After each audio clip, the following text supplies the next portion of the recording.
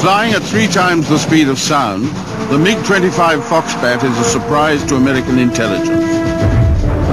The U.S. counters with the F-15 Eagle, America's super fighter.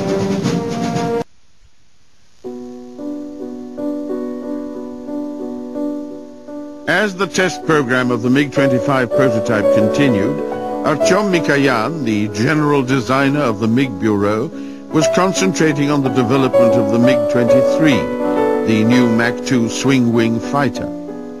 Mikoyan had designed the basic layout of the MiG-25 prototype. In March 1965, his bureau made the first public announcement of performance figures achieved by the MiG-25 prototype.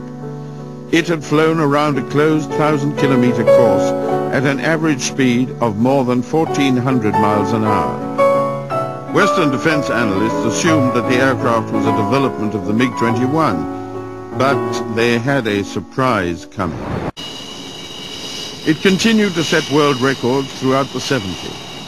16 of them were established by Mikoyan chief test pilot Alexander Fedotov, including a world absolute altitude record of almost 121,000 feet, which still stands.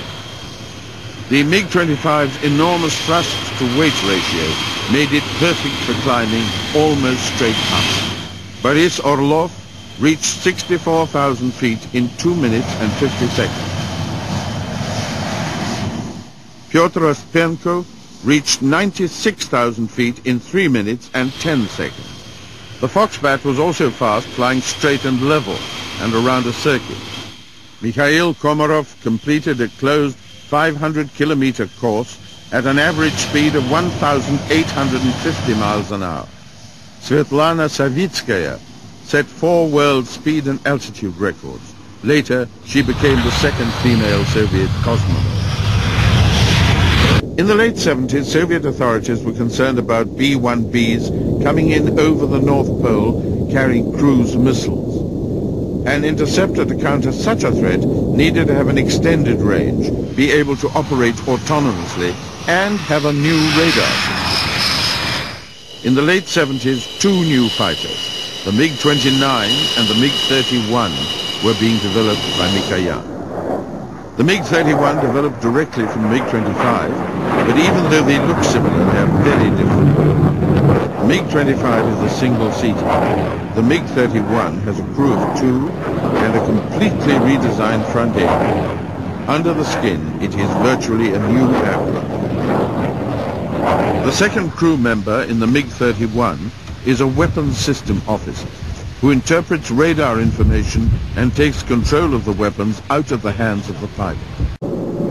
When several MiG-31s are flying together as a group and they encounter large numbers of targets, it's important to decide which plane picks up which target. The weapons system of the MiG-31s allows this to happen in a coordinated manner and even builds in the possibility of some deceptive maneuvering.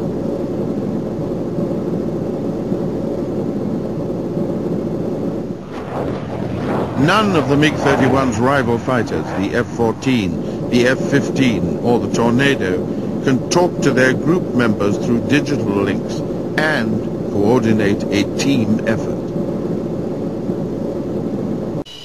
Russian sources say that in the mid-80s, Soviet bases on the Kamchatka Peninsula were feeling pressure from Japanese and American flights close to Soviet airspace.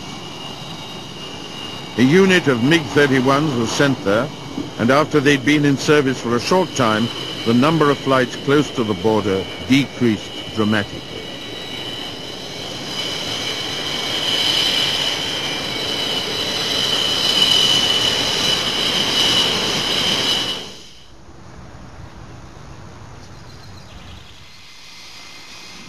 The MiG-25 was not a dogfighter. Neither is its descendant, the MiG-31. Its power comes from high speed, high altitude performance, and the ability to engage an enemy beyond visual range. An enemy the pilot will never set eyes on.